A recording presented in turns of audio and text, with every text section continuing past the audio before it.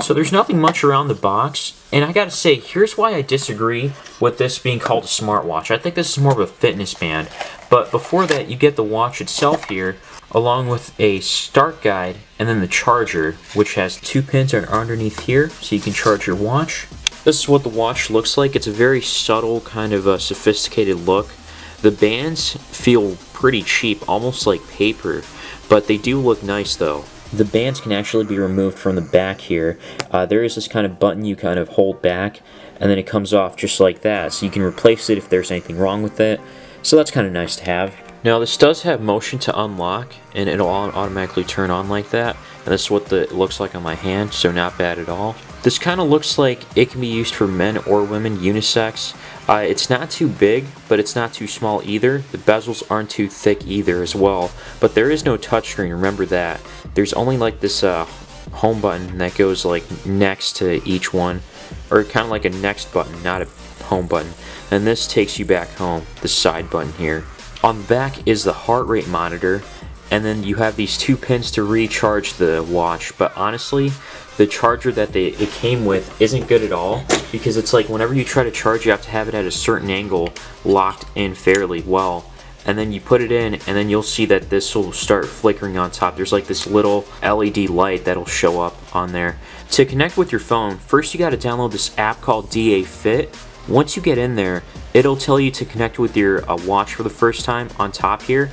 And then once you're connected, you'll be able to see it from here on out. And this is called the V11 Smartwatch. It tells you the battery life on here, which is nice, but I wish it showed it on the watch itself, because I can't find it anywhere here. And that's pretty unfortunate. I don't want to take my phone out every time just to see how much battery life is in here. But it seems like it does have a long battery life, because I've been using this for about like 2 to 3 days with like light to moderate use, so nothing too crazy. So that's pretty nice, but this app is pretty useless, to be honest, because it doesn't update anything on here. I remember I had more steps down there, but it never really updated. I don't really care about the app too much, as long as this is working and I can see it on here. That's the main thing. One other thing that might be a deal breaker besides not having a touchscreen, and by the way, the screen isn't fully round, it's actually squared. It just looks fully round, but it kind of blends in well because there's not too much of a, there's not much like light in the background. It's mostly dark. And here's an example of the notification tray working. So you do get notifications on this fitness band, so I give it props for having that at least. And it shows up on time immediately too, no problems whatsoever. But to navigate through, you click on this bottom button. This is the back button again here. So you can check your pedometer out. I don't know how accurate it is. Then there's a sleeper, and then you can check your heart rate. I actually thought the heart rate was a complete scam, a total ripoff and fake, because when I tried using it just on my shirt, it actually worked, but it only worked that one time, because whenever I tried it after that, it never worked. So yeah, I don't know exactly again how accurate that could be. I take it with a grain of salt. I can't really trust this thing, I guess. But either way, I mean, that's just how it is. That's how I see it. It could be accurate. I could be totally wrong. Might have to test it out a little more. But just keep note, in a lot of these like cheap like fitness bands and smartwatches, like the heart rate monitor usually tends to be fake. Then we've got training, so you hold long press, and then you can check to see which one you want. If you want to walk, if you want to run. If we hold, it starts tracking it, and then when you want to go back, it'll keep you up to here. And then if you want to try to stop this, you got to hold this button again to pause it, and go ahead and hold it again to stop it, and then you got to click the back button. A little more inconvenient than having a simple touchscreen, but it is what it is. Probably the biggest gripe about the smartwatch I have, or smart band, or fitness band, whatever you want to call it. Anyways, the next one shows you the weather, so that's kind of nice that it shows you that when it's connected to your phone. You can just see it on there. And then you have this messenger, but I guess it's not too well supported on my phone, but it does show you the notifications here. So at least that much. And you can measure your blood pressure. I'm not sure exactly what this is. Then there's shutter, so you long press this and it takes a photo for you. The thing is that you have to be on the camera app to use this, so otherwise it won't randomly just work out of nowhere. And there's a player. If you hold this, you can start playing music. Hold it again and it'll start playing for you. But you have to be playing music already in the background. It won't just start automatically for you. So if I go into Amazon Music and play something really quickly, I don't want to get sued or copyrighted, so I'm just going to make this really quick.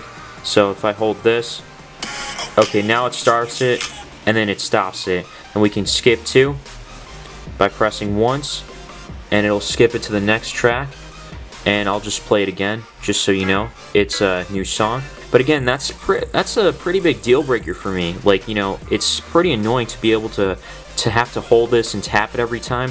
I'd rather just have a touchscreen, honestly. I know some people won't mind it, to each his own.